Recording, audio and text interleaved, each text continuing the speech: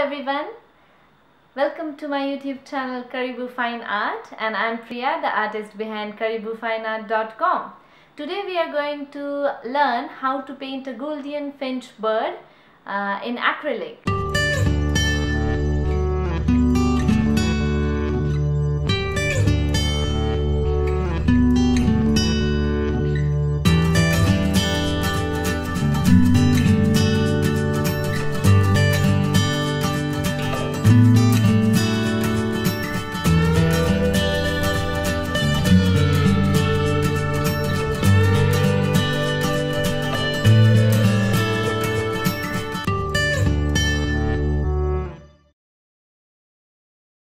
For today's tutorial, we will be using Liquitex Basics acrylic paints, which are really good quality paints but for really cheap price. So you can just play around with it and experiment with it without worrying about getting your painting wrong and wasting paints. So these four brushes we'll be using. These are the three brushes which I have used for the bird itself. So these two are, this one is 000, this one is 4x0 round brush, one is Winsor & Newton and another one is Princeton brush. Both of them are round brushes, very fine brushes for fine details. And this one is a 0 brush. It's again a round brush and it's not a very good quality one, but it works out well for me. It's experimenting with it with a lot of brushes and then you end up getting the perfect match for yourself. This one is a filbert brush, Papillon number 6 by the Artist Club filbert brush. We have discussed all of these brushes actually in the second video on my channel, which is the Eagle Nebula and Eagle painting tutorial.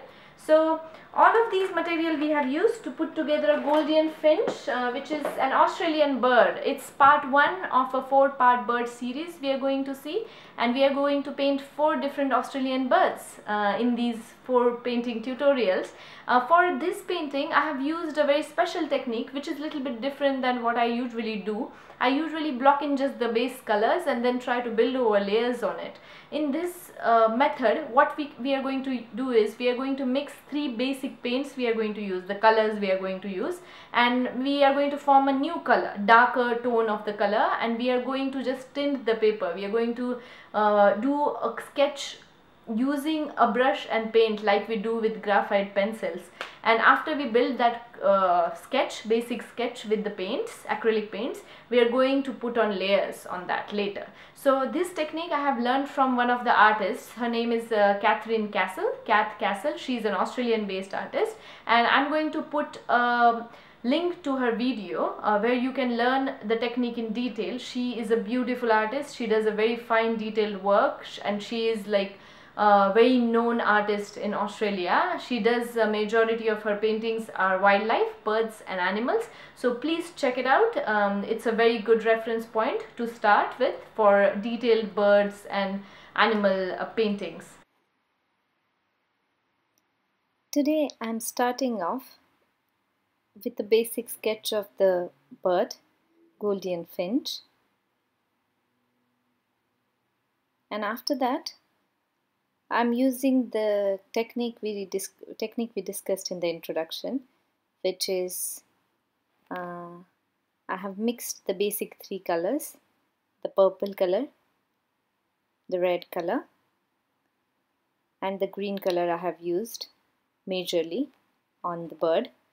I have mixed those 3 colors and I have come up with this really dark mid-tone brown color.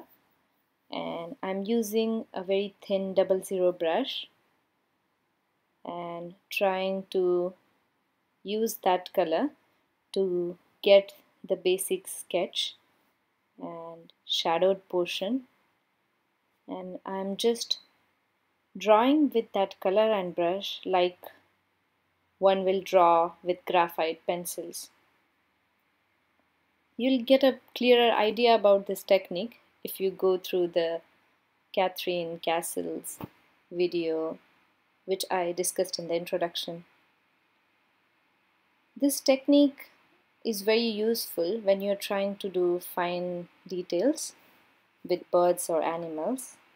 So you just have to pay attention to your reference photo to get the shadowed areas and get the highlight areas So the contrast should be majorly defined in this kind of technique. And with this technique, we are not trying to match up to the reference photo as close as possible like we usually do, but what we are trying to do is trying to match to the actual real bird how it should look. Because when you see a bird or an animal in reality, it might differ from the way you see it after taking a picture. So with this kind of technique, you can specify the whole image, the drawing, and darks and lights. And once all those basic sketch is blocked in and it's dry, now we can start with the colors we are going to use on the Gouldian Finch. As you can see, I have used a red oxide color to block the face, and then I have used a purple color to block the area around the chest, and then I have used yellow color to get the base and the whole body of the bird. Right now I'm defining the color better, so I'm going over the red color again and blocking the darks and lights of the facial part, and then again going over with the purple color to define the contrast better. I have already blocked the collared area with the blue paint, light sky blue paint.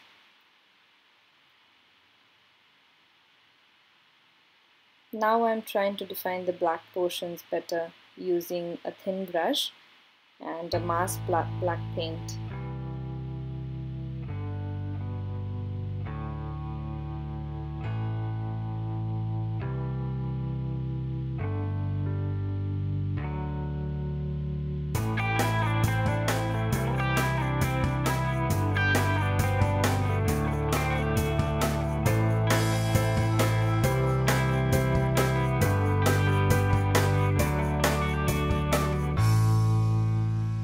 Usually the painting technique I use, I start with the black paint, but because this painting technique is a little bit different than what I usually do, I have started using black in the middle of the painting once I block in the complete darks and all the colors and contrast. Then I'm trying to use the black color to define and sharpen the image much better, to define the darks much better.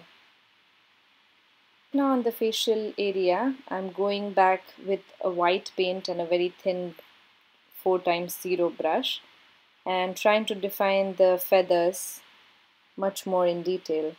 Once this layer dries, I'll go over the feather portions with the orange highlights.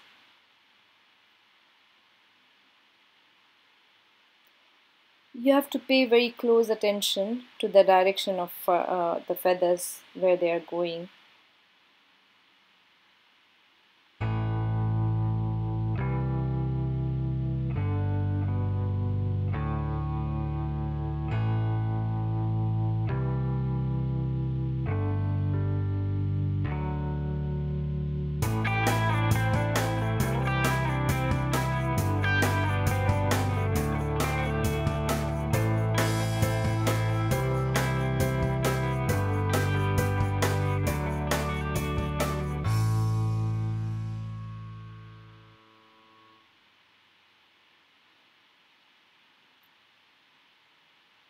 You have to pay detailed attention to the reference photo when doing eyes, beak, and the claws of any bird painting, because the claws, the dimension and the accurate drawing of the claws will add value to your painting, because the positioning of claw will actually define the balance of a bird.